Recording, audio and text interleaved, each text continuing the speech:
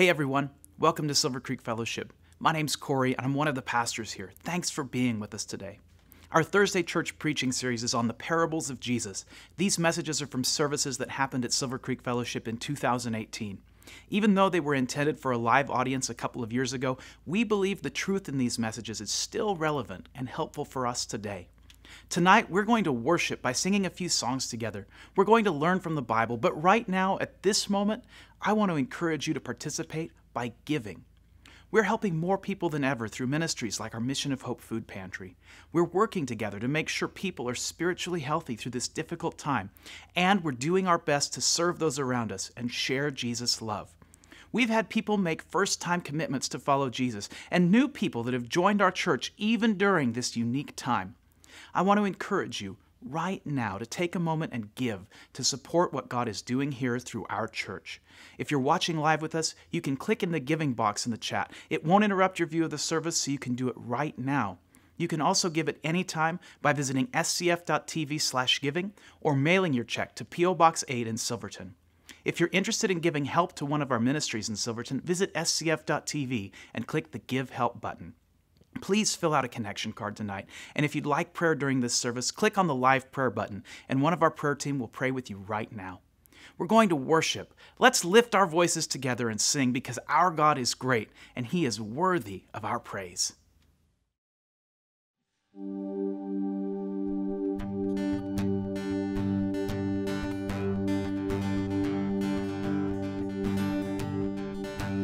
I was buried beneath my shame. Who could carry that kind of weight? It was my tomb till I made. I was breathing but not alive, and all my failures I tried to hide. It was my tomb till I met you. You called my name, and I ran out of that grave, out of the darkness, into your glorious day. You called my name, and I ran out of that grave, out of the darkness, into your glorious day.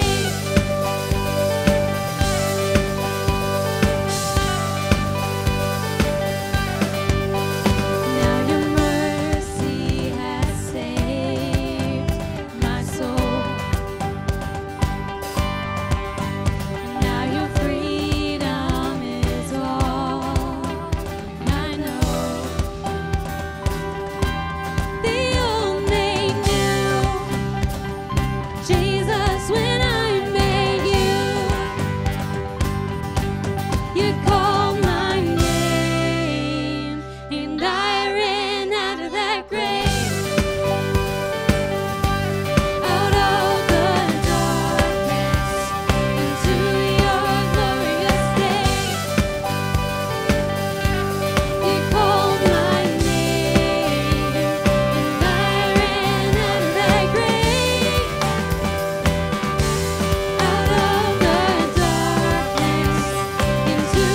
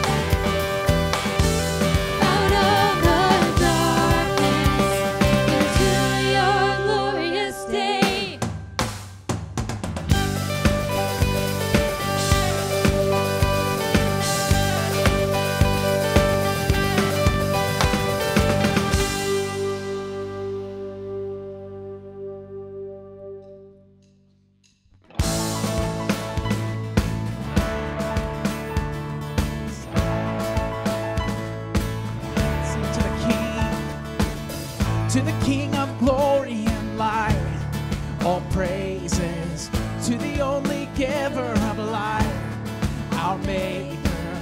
The gates are open wide. We worship you.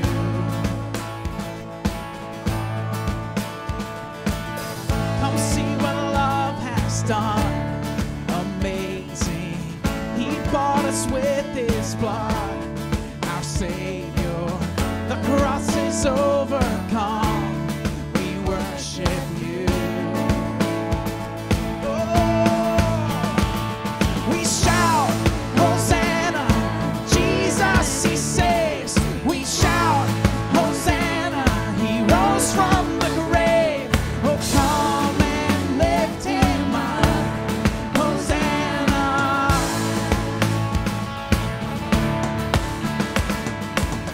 Now let the lost be found, forgiven. Death could not hold him down. He's risen, so let the saints cry out. We worship you. Oh, we worship you. We shout, Hosanna, Jesus, he saves. We shout, Hosanna, he rose from the grave. Oh, come and lift him up. Hosanna.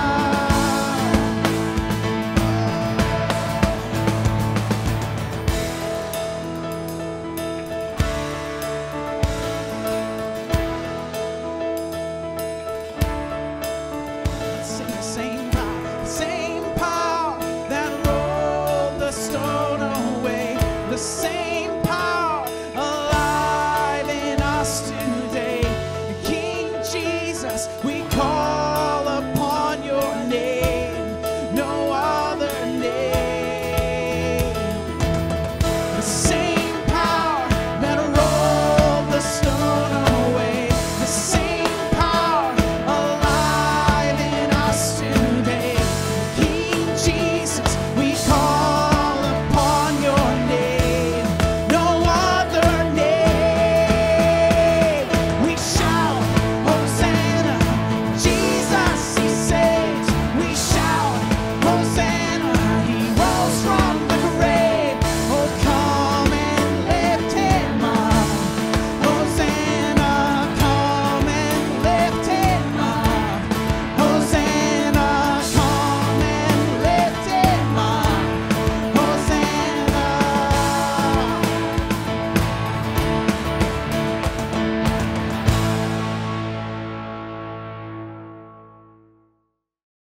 Over these last few weeks, I've been trying to think of after Easter, we have this period of time. What is it that on Thursday night I really want to do, that I want to try to tackle? And so for the next however many weeks, on Thursday night, we're going to dive into the parables of Jesus. We're going to look at a lot of the different parables. And I'm so excited about this because Jesus was an absolute master storyteller.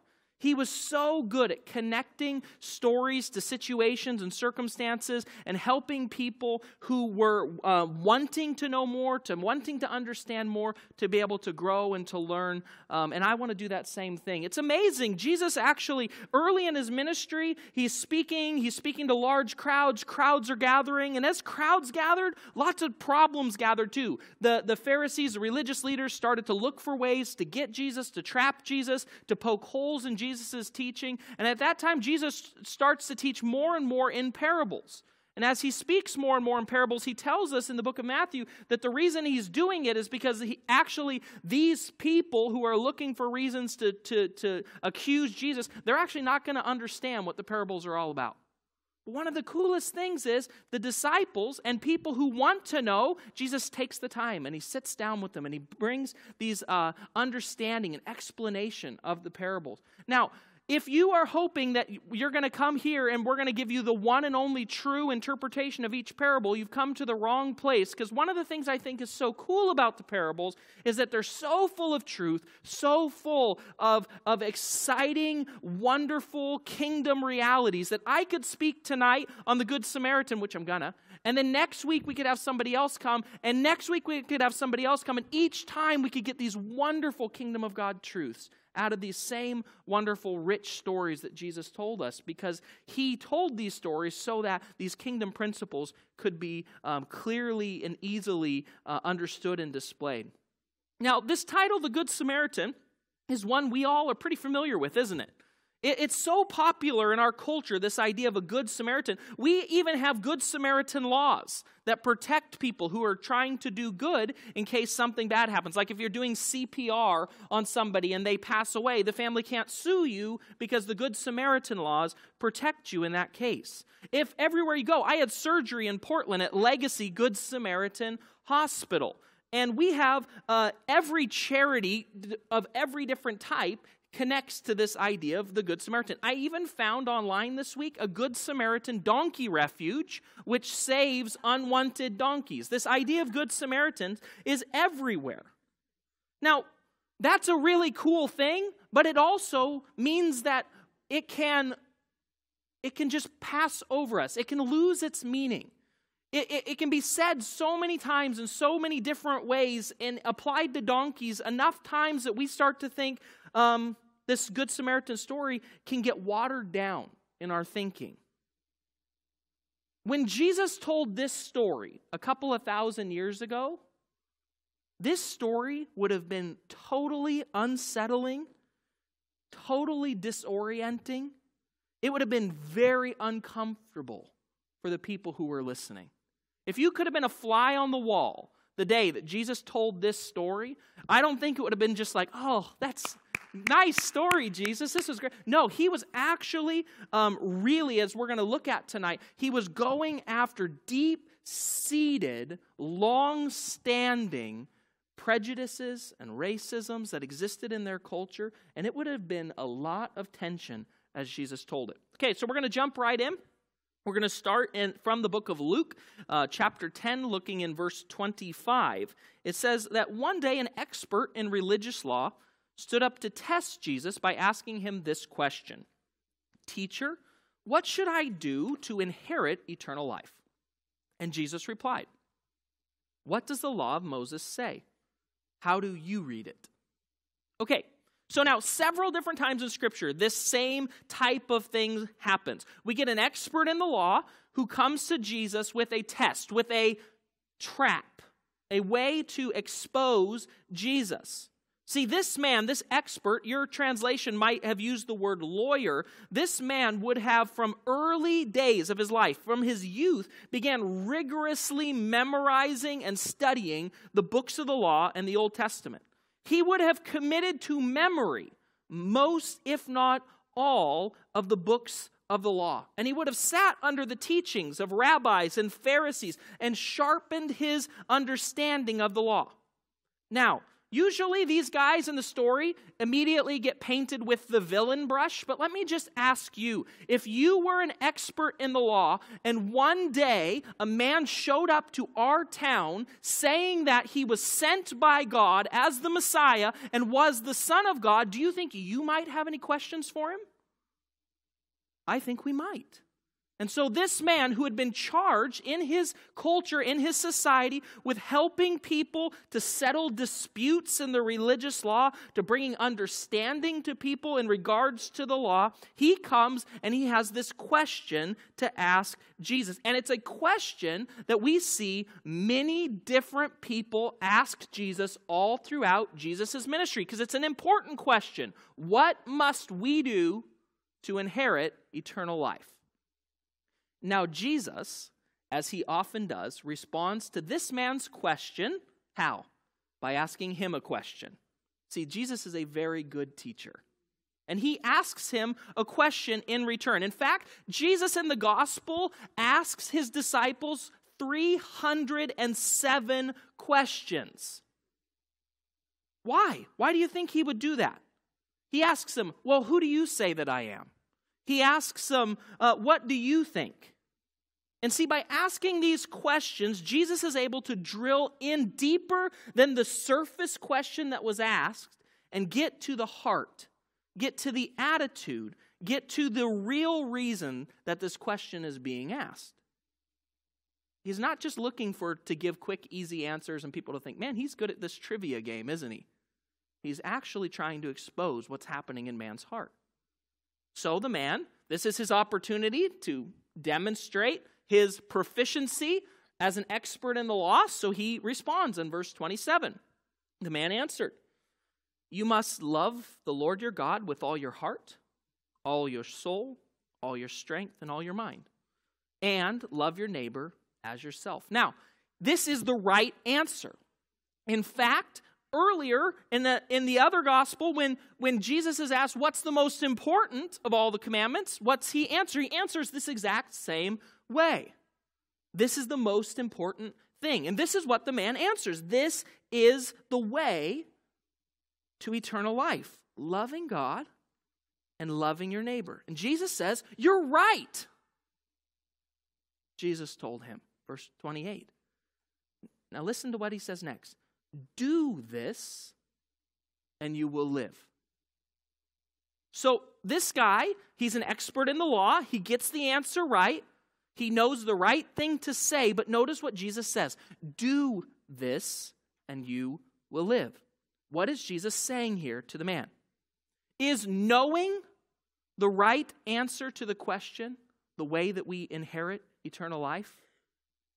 Is it going to get it done that he knows the right answer? No.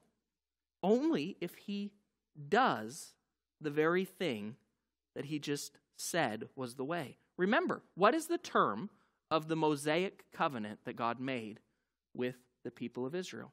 Well, look at what Deuteronomy 27:26 says. This is in that moment where the covenant is being signed, sealed, and delivered. This is what it says.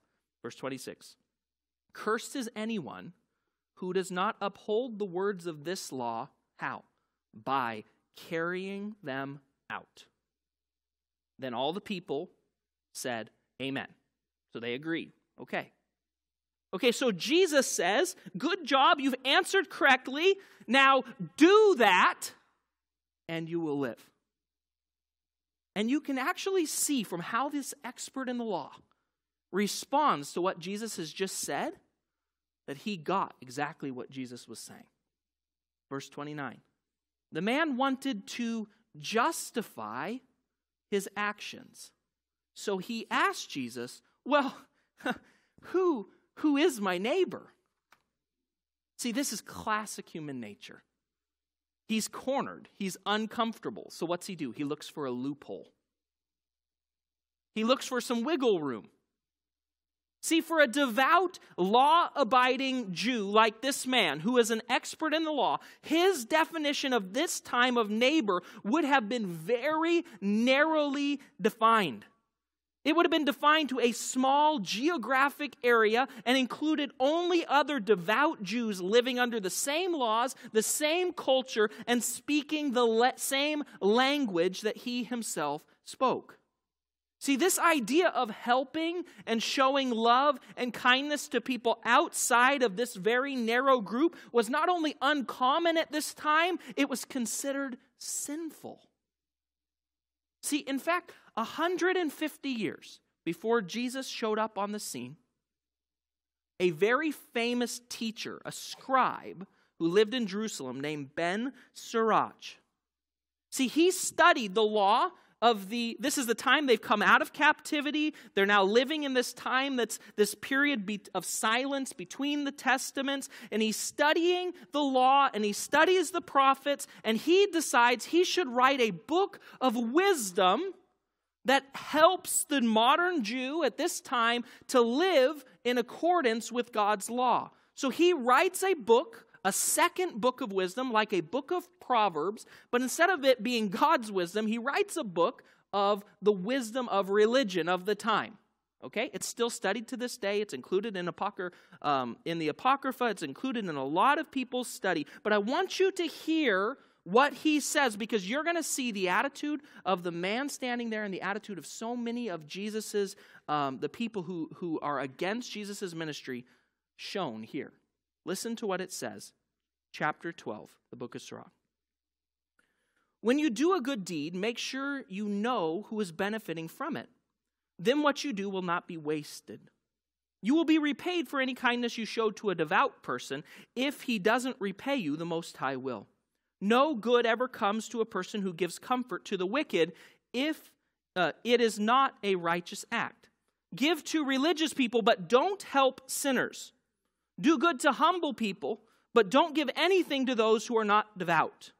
Don't give them food, or they will use your kindness against you. Every good thing you do for such people will bring you twice as much trouble in return. The Most High himself hates sinners, and he will punish them. Give to good people, but do not help sinners. Now, you can see that in the culture of the time, this prejudice exists so often in Jesus' life, because when Jesus is sitting and eating with sinners, what are they saying about him? They're saying, he must be a sinner too, because look, he sits and he eats with sinners. When Jesus helps somebody who's sick, they're saying, why would you help this person who's sick? It's probably because of their sin that they're like this anyway. Every time Jesus is moved with compassion, this is one of the accusations that's brought against Jesus. He's constantly being criticized. He's constantly being slandered by the religious ruling class of people because he's spending time with undesirable, sinful people. You see, they believed that it was shameful to spend time with these kind of people. Because God hated sinners, the bad things that were happening to them in their life was because of God's punishment on them. And you were just helping somebody that God was trying to punish. So Jesus poses a question. This question has been posed to Jesus. Who is my neighbor? But Jesus doesn't give him a simple answer. He tells them a story. He gives them an analogy. It says in verse 30, Jesus replied with a story. A Jewish man was traveling from Jerusalem down to Jericho, and he was attacked by bandits. They stripped him of his clothes, they beat him up, and they left him half dead beside the road. Now, just for a little context here, Jerusalem, you could throw that map up if you want. Jerusalem, it's a little hard to see here because the map is, I don't know why I use this map actually, but Jerusalem, where it says Judea, right up here, maybe a quarter of the way up, right there in the middle where the four roads come together in the middle of the mountain range, that's Jerusalem. And the road off to the right leads to the town of Jericho.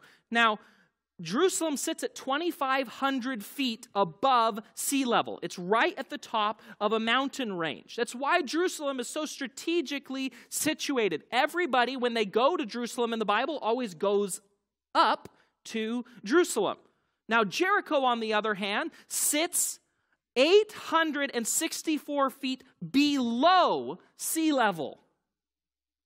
So that big lake you see right there, that sea, that's the Dead Sea. You know why it's dead? Because it sits so far below sea level. Its salt level is so high. And look, just to the north of it, that's where Jericho is. So in order to get from the city of Jerusalem to Jericho, you're descending about 3,000 feet in elevation down in 17 miles of distance. So it's a steep road. In fact, now, this is today a picture of this road. These are just tourists walking this road. It still exists to this day when you go. And you can see how sharp the cliff is down off the road and how vertical the cliff is along it, because you're walking down this mountain spine down to the very, very bottom of the valley where the city of Jericho resides. Now, in the time of Jesus, this road actually had a nickname. It was known as the Way of Blood. Now, the reason it was known as the Way of Blood is it was a favorite place for robbers and bandits to hijack people because there's no way to run and there's no way to escape. You can see that, right? If you come across problem on this road, you've got a real problem. Okay? So this became a haven for violence. It has actually had that history for a long, long time. Off of this road, one of the canyons is known as the Valley of the Shadow of Death. You've probably heard of that. Okay, this road has a very infamous history. Jesus knows that. He's telling them a story about a place that they are very familiar with, that they all know, that they all understand. So Jesus tells a story that's familiar of this man traveling down the road who's beaten, who's left for dead, stripped, everything taken. I can just imagine in this desert environment being there alone, waiting for death, thinking, will I die before an animal comes, or will I bleed out first? Just how scary, how difficult this would be. But then there's a moment of hope for the man because he sees somebody coming over the horizon. It says, by chance, verse 31, a priest came along. But when he saw the man lying there, he crossed to the other side of the road and passed him by. Now, this is the first moment, as Jesus is telling this story, that the listeners would have started to become uncomfortable. They would have started to squirm. You see, they would have been familiar with this setting. In fact, a story about robbers and bandits and somebody getting beaten, to this point, they might be thinking this is going to be a good story. And now the person who they would expect to be the hero of the story, think about how many priests may be present as Jesus is telling this story. And now the priest shows up, and what's he do? He's not the hero. He goes passing by. They would have assumed the priest, of course, the priest will help his fellow countryman, the Jew. And Jesus would confirm the answer that they were believing, the who is my neighbor is other devout fellow Jews. But that's not the story Jesus tells. The priest sees the man. That's an important detail. The priest sees the man and decides to go around. Decides to step over him. Now, I read a bunch of different commentaries this week. There's lots of different ideas at why this priest may have just passed by. Some say, well, if he were to stop and help the man, it would make him ceremonially unclean, because if he had this man's blood on him, or maybe the man dies as they're traveling, and the handling of dead bodies in their culture has all of these things attached to it. And a priest who wants to get to where he's going to serve God, to do God's will, doesn't want to let himself become unclean. Another commentary said that maybe the priest sees the wounded man, and the reality of the danger of the road in which he's upon is such that he thinks, I'm not going to stick around here and become like this man. And so he decides he should just keep going. But you know what? Whatever the reason is, the priest makes the decision that he's not going to be inconvenienced. That he has more important things to do, and he needs to get on with serving God somewhere else. So he steps over. Now, before we beat this priest up too much, let me just ask you a very difficult question. Have you ever done this? Have you ever seen somebody or heard of somebody that had a need, felt God prompt you to help, but then rationalize that because of your schedule or your lack of resources, and you just passed by on the other side? Dang. Okay, but there's still hope in the story because another man is coming.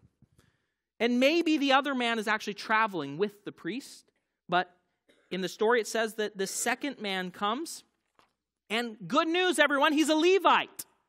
So it says in verse 32, a temple assistant walked over and looked at him lying there, but also passed by on the other side.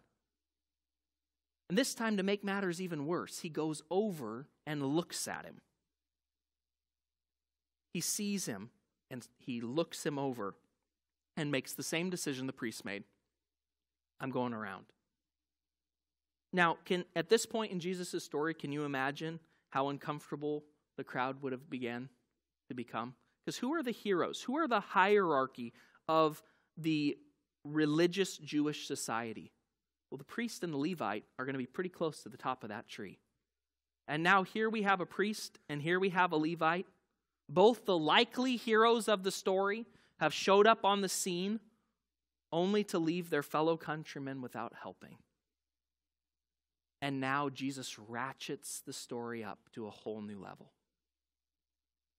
Verse 33. Then a despised Samaritan came along.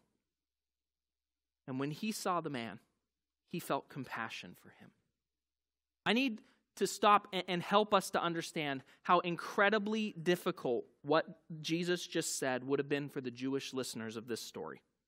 You have to understand that the Jews hated the Samaritans. You see, in Jewish history, there was a civil war that took place.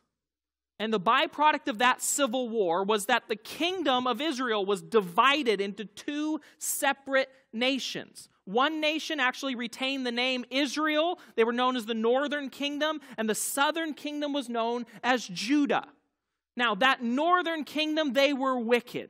Okay? Judah had problems too, but Judah had some good kings that were mixed in with the wicked kings. Israel did not. Their kings were wicked. They did not listen to the warning of the prophets, and the Assyrian Empire was unleashed by God to come and to invade and to carry off into captivity the northern kingdom, Israel. Now, the Assyrians had a very interesting way of overthrowing a nation. They would take all the men out of your village and bring their men into the village. And they would take vice versa. They'd take your men out and put them in villages full of Assyrian women. And what they did is, after one generation, guess what? We now had a new people that were no longer loyal to their old ways. And that new people were known as Samaritans. They were half-breeds in the eyes of the Jews.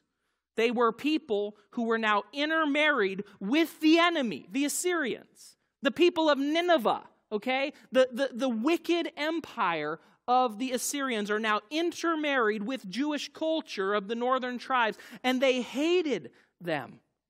In fact, the prejudice against the Samaritans was such that they would go miles and miles and miles out of the way so that they didn't have to walk through a village where Samaritans inhabited.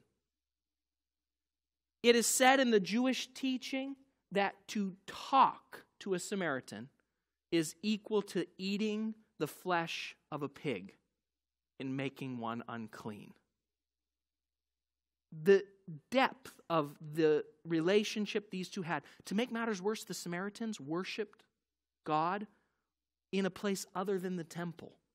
They had their own mountain, their own altars, their own priests, and they despised the Samaritans. There was deep racism, deep prejudice, and now Jesus even says a despised Samaritan comes walking down the road, and the Bible says he was moved with compassion. Now, this Greek word that's used here for compassion, other translations use pity, other translations use love. The word literally is the same word that's used for intestines, for guts. He was moved in his inner being. He was moved in his guts. He was moved in the deepest part of himself to help. You see, this was more than just, oh, that's terrible. Somebody should do something about that. You see, the Samaritan saw a fellow traveler on the very same road that he was traveling, who was in desperate need for help, and he was moved to his core to help him. Verse 34, going over to him, the Samaritan soothed his wounds with olive oil and wine and bandaged him. Those are antiseptics of the day. He's medicine. Then he put the man on his own donkey, and he took him to an inn, where he took care of him.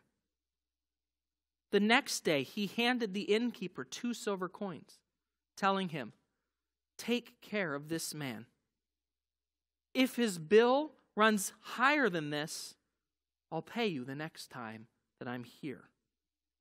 Basically, he leaves his credit card with an open tab and tells the innkeeper, "Whatever this man needs, I will pay."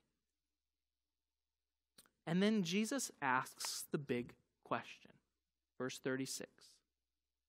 Now, which of these three would you say was a neighbor to the man who was attacked by bandits? Jesus asked. Verse 37, the man replied, the one who showed him mercy. And then Jesus said, yes, now go and do the same. Now, I think this is one of the most uncomfortable moments in the whole story. Jesus is asking the man, the expert in the law, who knew God's teaching forward and backward, to identify who the hero in this story was, to identify the one that was the neighbor. And remember, going back to the original question he asked, which one would inherit eternal life? Which one was obedient to God's commands? See, when I read this, I can just imagine the hesitancy in how this expert in the law answers Jesus. I notice that he doesn't say the Samaritan. He says the one who showed mercy. Can you imagine how difficult it would have been for him to say that? You see, this is not how they were expecting the story to go. See, this is the story they were looking for. One day, there was a man who was walking on the road on his way to Jericho. He was beaten. He was left for dead. And along came a couple of Samaritans. But Samaritans are jerks, so they didn't stop. They didn't help him. They passed on the other side. But then came a religious priest. He's a hero. And he stopped and he gave up his life and he bandaged up the man's wounds. And we did it. But that's not the story Jesus tells. He tells a totally different story. The man is not able to walk away from this story thinking, okay, I'm on the right track. I helped my fellow countrymen and I'm on the right track. Instead, he challenges him right at the core of his deepest prejudice. Maybe this is hard for you and I to see how difficult this would have been, because we don't exactly have this issue of Samaritans in our culture. So let me ask you a question tonight. Who is your Samaritan? Who is the person that comes to your mind that you don't like spending time with? That you don't want to be anywhere near you? That you believe nothing good can come from? Who is the person that you don't understand? Who is the person that makes your skin crawl when you're in the same room together? Now, we could take the easy way out. We could go for some low-hanging fruit. We could say, oh, it's terrorists. It's ISIS. Or it's Kim Jong-un, right? If they invited you over to a tea party, you'd probably say no, right? We could go for that low-hanging fruit, but let me ask you this question. Who in this city makes you uncomfortable? Maybe who in this church? Maybe it's somebody who has different political views than you do. Maybe you wear a Feel the Burn t-shirt and they wear a Make America Great Again hat or sell them online. I want you to get that person in your mind, because I just for a moment want you to focus on that person and imagine if I retold this story and made him the hero. How would that make you feel? How would that challenge your belief? Can you see why this guy would have began to become uncomfortable? See, Jesus has just taken this man's enemy and made him the hero of the story, and taken this man's heroes and had them pass by on the other side. And then what's he say to him? Go and be like the Samaritan. See, three things I want to say tonight, just really quick. Just as a reminder, when a preacher says real quick, it means nothing. I just like to remind you guys of that, because every now and then I let some of those preaching colloquialisms slip and they don't mean anything. So 3 things I'd like to say tonight about what Jesus is trying to say to this man, to the crowd. And one of them, I'm going to drill kind of in, we'll go deeper each time. Okay, so the first one on the surface is Jesus is saying that we need to recognize the humanity in those that we despise. Who is it that makes your skin crawl? Who is the person you'd rather not spend time with? Because Jesus loves these people. And we in our culture love to label people. That's like the, using Steve's word, that's like the ethos or the ethos of today. We love to put labels on everybody. They're this or they're that, or they're this or they're that. They're in or they're out. They're a part of this tribe or they're a part of that tribe. We do it in our culture. We do it in the church. Social media is just a breeding ground for this that puts up walls of division because you're a this or you're a that or these are what you like. And so social media then decides you should see this content, but you shouldn't see this content. And these walls get built up around us as we're further and further divided. But notice what Jesus does in this story. He blows all of that thinking apart. He says the person that you see as an outsider is your neighbor. God sees them as a son and a daughter. And that person that you want to judge or that you want to criticize, that you want to push into the margins, was made in the image of God. And He loves them. And He cares deeply about them. Let me ask you, that person who comes to your mind, what if Jesus is weaving a story of His grace and redemption into their story? The Samaritan is your neighbor. Okay, deeper. Number 2. Radical love demands investment. I've heard this teaching many times on the Good Samaritan, and oftentimes the takeaway is something like this. Next time you're walking down the street and you see a homeless person, as you pass them, make sure that you give them $1 and don't just walk past. Make sure you smile, and it'll leave you feeling good and it'll leave them feeling good because you've done a good thing. And certainly in the story, there is truth to helping people in need, to being ready to help somebody in need. But is that all that the Samaritan did? Did the Samaritan on his way by say, oh, man, rough situation here, this might help you, and then pass by? No. The Samaritan slowed down. Now, let me ask you a question. Why was the Samaritan walking the way of blood? Do you think he was on this road because he was going for a Thursday afternoon stroll? Just out and about, and he thought, you know what, I'll take the way of blood. It's nice this time of year. No, he was on this road because he was going to Jericho. He was probably a businessman. He was probably going to do something important. But he stops. And he doesn't just stop and look. He stops and he sits down. He starts to provide help. He takes the man up. My guess is the bandages that he provided for this man came from his own clothing. He puts him on his own donkey, which means what? He's walking now. He transports him to an inn and uses from his own finances, spends the night caring for this beaten man, make sure he provides for this man's future. He holistically sits down and cares for all aspects of this wounded traveler. 1 John 3:18, John says, "Dear children, let us not merely say that we love each other. Let us show the truth by our actions." See, this Samaritan man, he doesn't just know the right answer to Jesus' questions. He stops, he sacrifices, he demonstrates real love. He takes deliberate steps to eradicate injustice.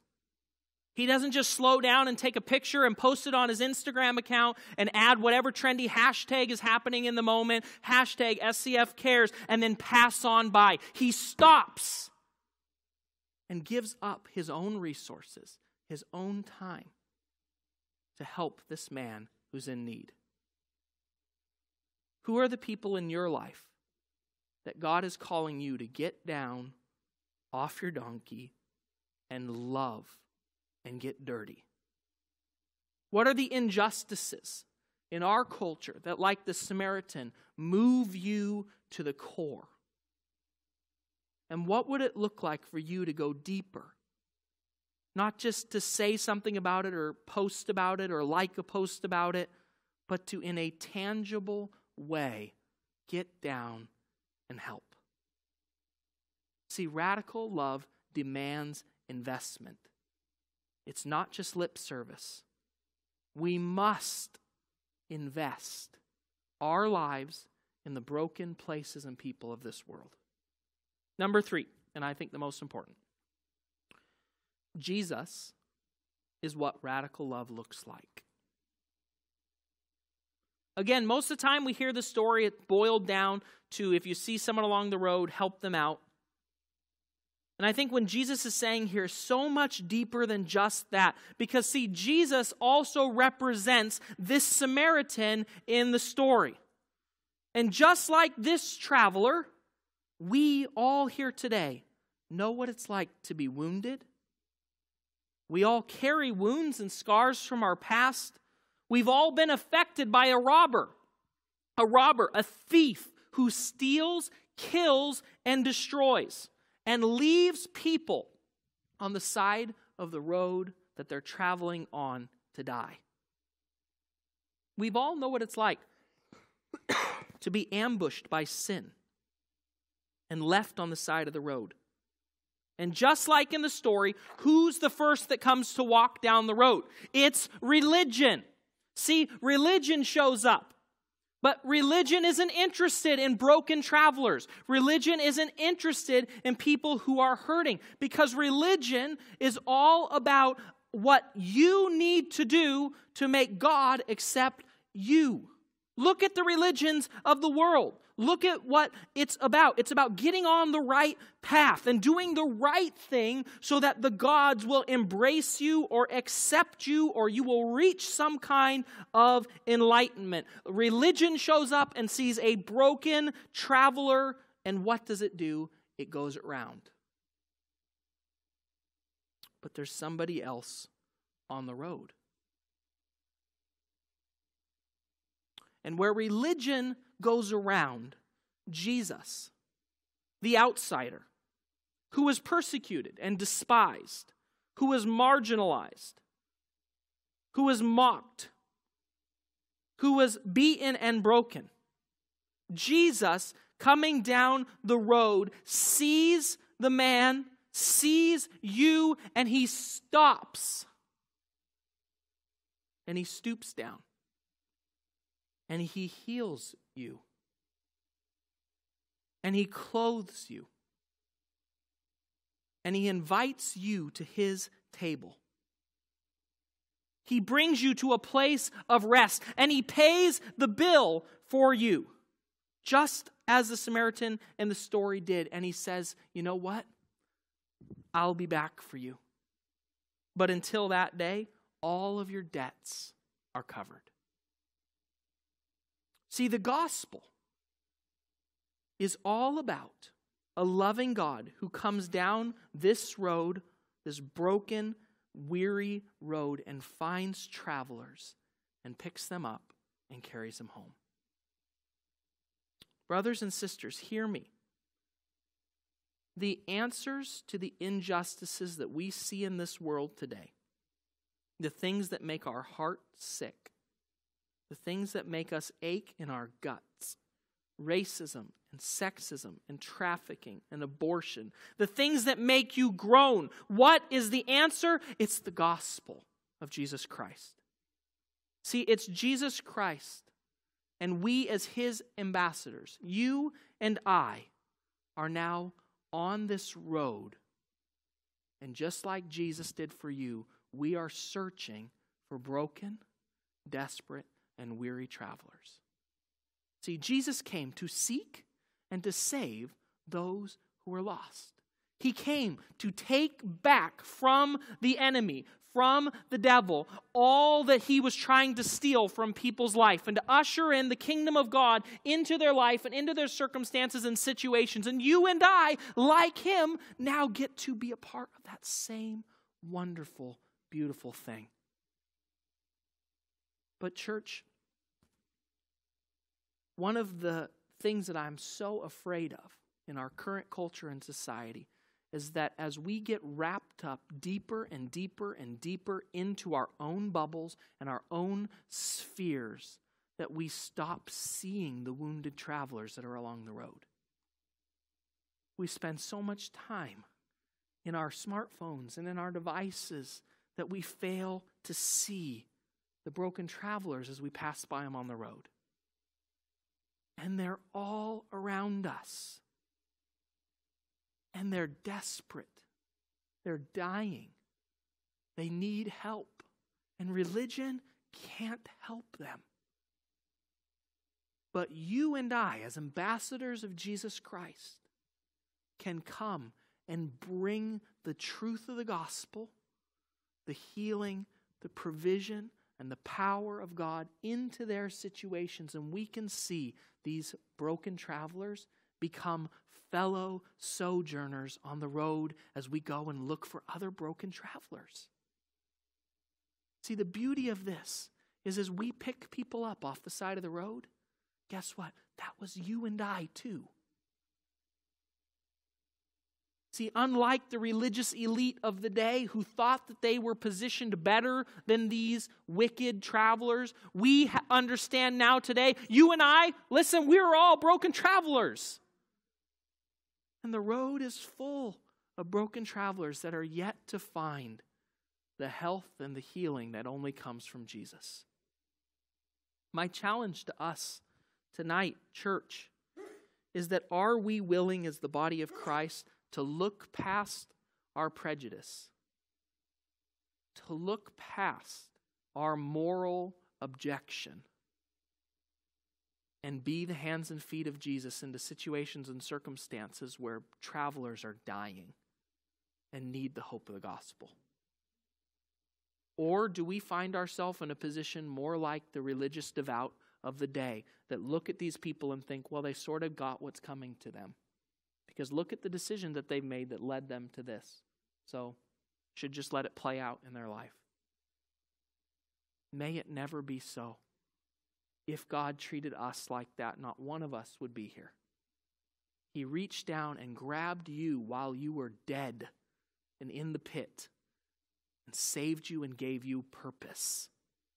And now we are called as fellow travelers to go and to do the same. Jesus' last words to this man was, go and do the same. Can you hear that ringing out through the room tonight from Jesus himself?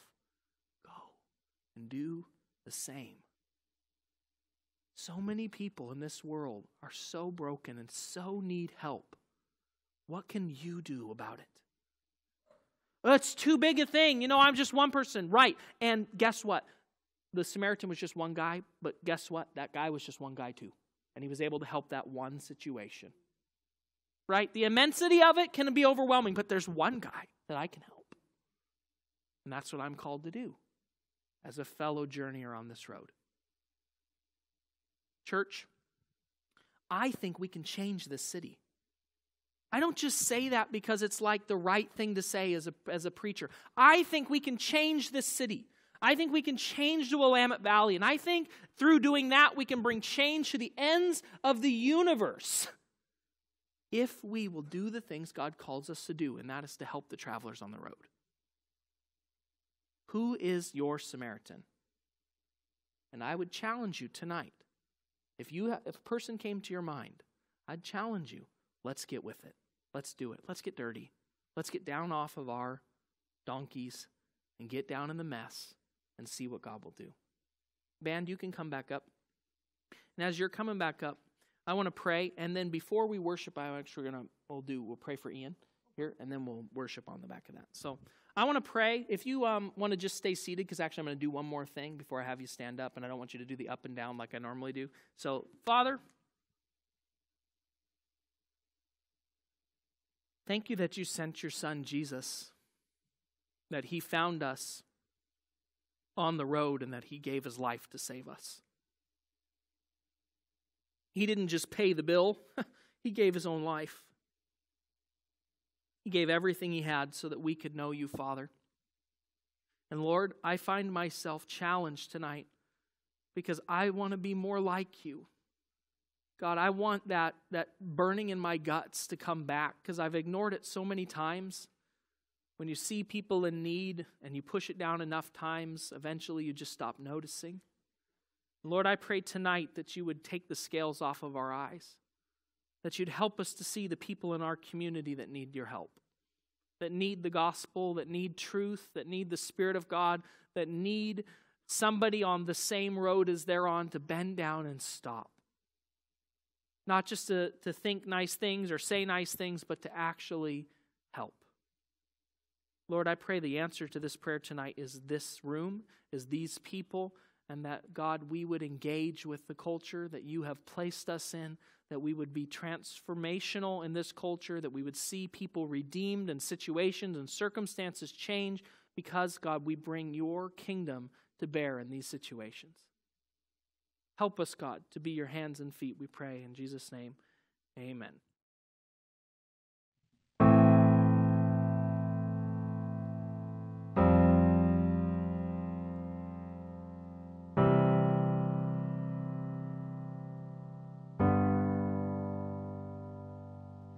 Peace, bring it all to peace. The storm surrounding me, let it break. At your name, still, call the sea to still, the rage in me to still every wave. At your name, Jesus, Jesus, you make the darkness tremble. Jesus, Jesus, you silence fear. Jesus, Jesus, you make the darkness tremble. Jesus, Jesus.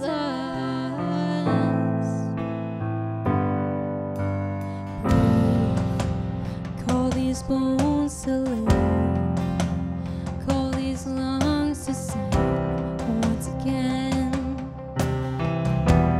I will praise,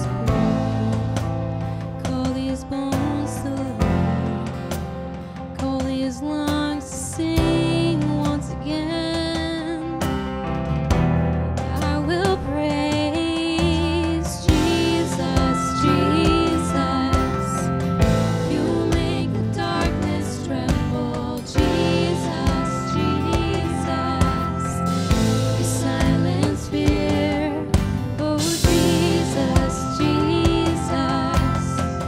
You make the darkness tremble. Jesus, Jesus. Oh, 'cause your name is a light that the shadows can't deny. Your name cannot be overcome. Your name is a light forever lifted high. Your name cannot be overcome.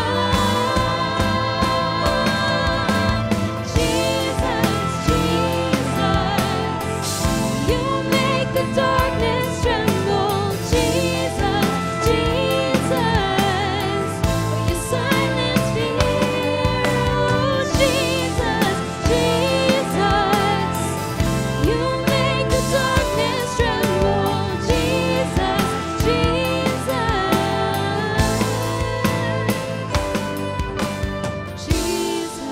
Jesus, you make the darkness tremble. Jesus, Jesus, you silence fear. Jesus, Jesus, you make the darkness tremble. Jesus, Jesus.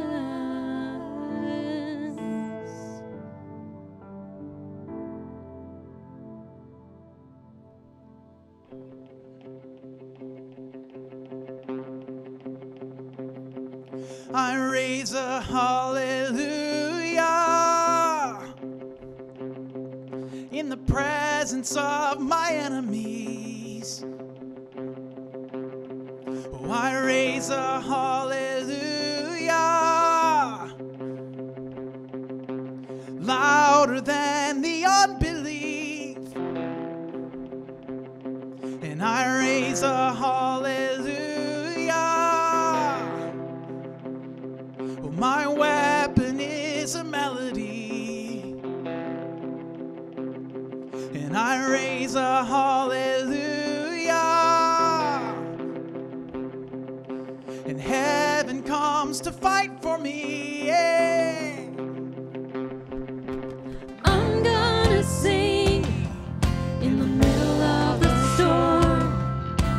Louder and louder, you're gonna hear my praises roar. Up from the ashes, hope will arise. Death is defeated, the King is alive.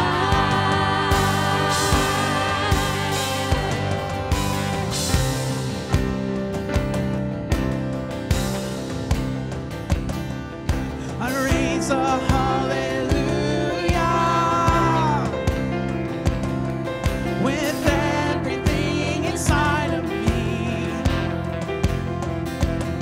Oh, I raise a hallelujah,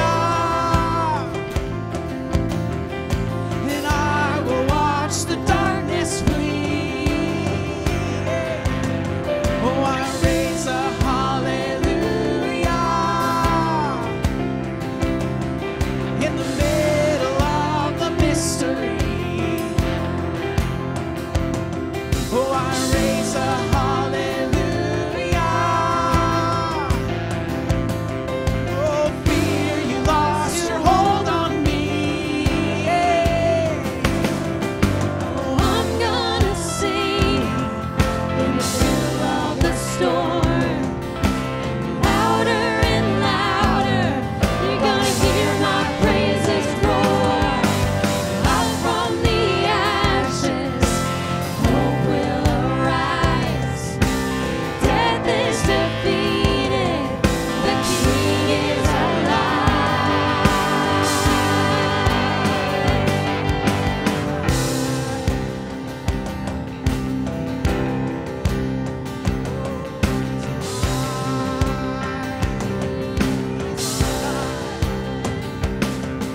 We'll sing a little louder. Sing a little louder. We'll sing a little louder. Sing a little louder. We'll sing a little louder. Sing a little louder. We'll sing a little louder. Let's sing a little louder. You sing a little louder. In the presence of